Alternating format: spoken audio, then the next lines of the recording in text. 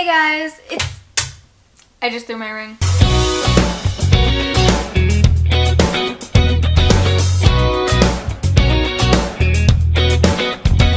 Hey guys, it's Kay. So today I'm going to be reading you another one of those story time things from Reddit. So shout out to the author JohnRavenhill for letting me read this story for my channel. Much love. This is a fantastic story, honestly. This story is called I Quit the Steel Mill After My First Day.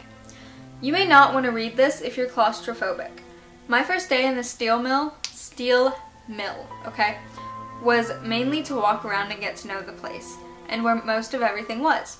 Like a normal first day. It was pretty cool to see all the machines working with liquid molten steel. It was also awesome to see it go from start, rock and coal, to finish, steel slabs and billets. My boss walked me and another new guy along, described as much as he could, and answered any questions we had. What made me quit was the basement tunnels. The general tour of the place was nearly over. We were in the break room, and I was finishing a snack I had bought from a vending machine earlier. A man whose name tag read James Cordell walked over to me, sat down, and gave me a swift slap on the back. "New guy, huh?" he asked. "Yep, that's me," I replied. "Hey, can you do me a favor? There might be leaking hydraulic fluid in the basement tunnels. I'd like you to check for me and report back," he said. "I didn't know there were hydraulic pipes down there, sir," I said, very confused at his statement. My classes provided in an office building that the mill owned never mentioned this. "Oh, they're down there. You just have to look carefully. They should be near the ceiling.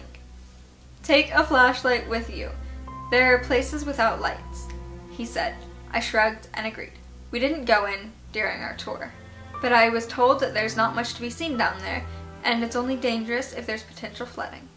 Most of the water that cools the steel finds its way down into the basement tunnels. There are walkways on one side and water flowing on the other side with a waist-high concrete divider in between them. After break, I got a flashlight out of a group toolbox and headed to the basement tunnels. I passed through the door leading in and began to look around.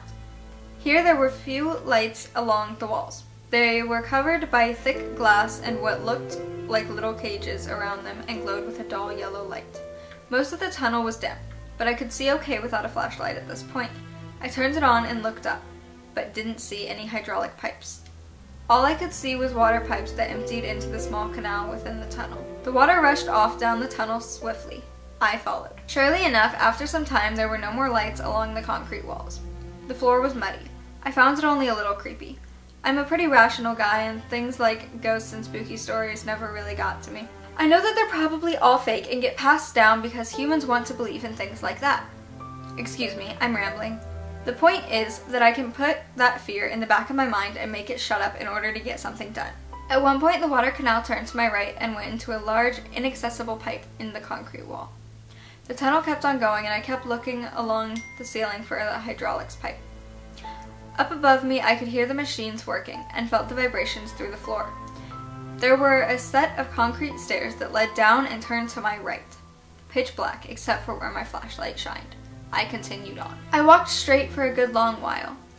The two walls were about 10 feet apart from one another. Gradually, the vibrations from the machines above became lighter and the sounds began to dampen. There was another set of stairs that turned to my right and went down.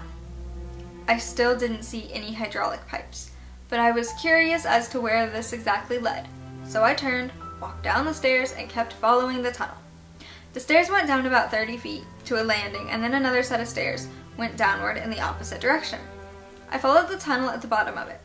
There were still no lights anywhere to be seen. I could no longer hear the machines or feel the rumbling vibrations at all. Water dripped from random places. The walls, ceilings, and floors were completely bare concrete. I walked for about 300 yards before I decided to turn back. The tunnel kept going as far as I could see, and there was no way that hydraulics ran down this far. I turned around and headed back toward the stairs. After about a minute of walking, I found them. The only problem was that these were the wrong stairs. What I was looking at was a set of stairs that led down. The stairs that led up were gone.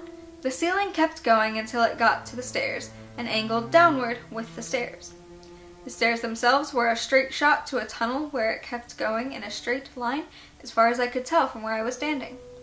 I stood there for about a minute before deciding that going back down was probably a bad idea.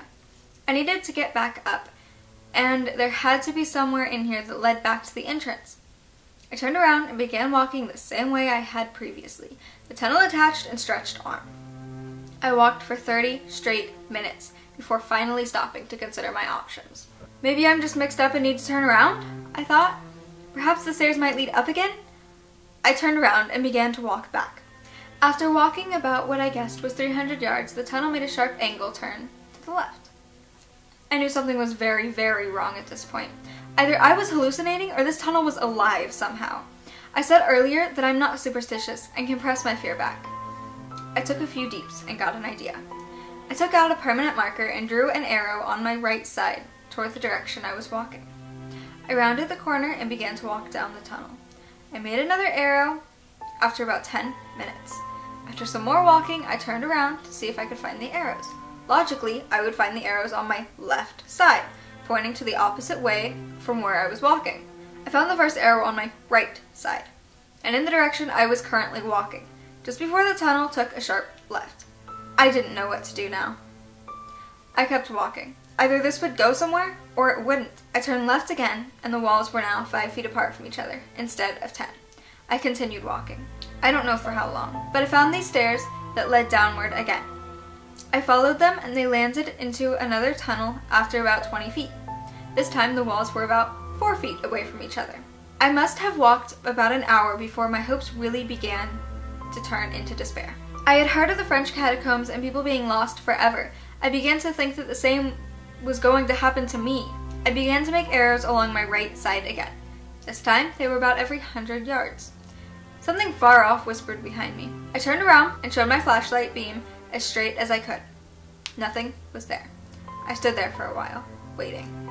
Nothing at all came. I turned back around and found myself facing a solid concrete wall. The tunnel had just ended. I turned and walked in the opposite direction, towards where the whisper came from. I tried to calm myself by saying that distant water dripping can sound like human voices. I put the flashlight in my left hand and drew out of my pocket knife with my right hand. My arrows began to appear on the walls. They pointed in multiple directions, up, left, down, right, diagonal. I know that I didn't draw them that way, but they were still in my own drawing style. The tunnel led to another staircase that led down. No, this is bad, I said. I looked behind me and flashed my light down the tunnel. About 20 feet away, it dead-ended. I ran down the stairs. At the bottom of the stairs, I didn't bother to estimate the depth. The tunnel narrowed where the walls were now only 3 feet apart from each other. I sprinted in full panic. Black human handprints began to cover the walls and ceiling. After a minute, I finally stopped to catch my breath. I didn't want to look behind me at this point. My flashlight was beginning to go dim. Unintelligible whispers came from behind me at this time. They sounded closer than last time. I turned around yet again. Behind me, the tunnel formed a cross, with one tunnel going straight and 2 side passages faced each other. "You and me, I have a knife, let's go!" I yelled.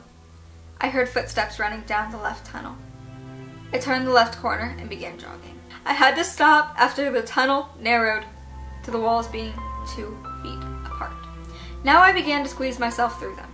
The narrow tunnel kept going on and on for what felt like forever. I pushed ahead and eventually found what could only be described as blackness after a certain point.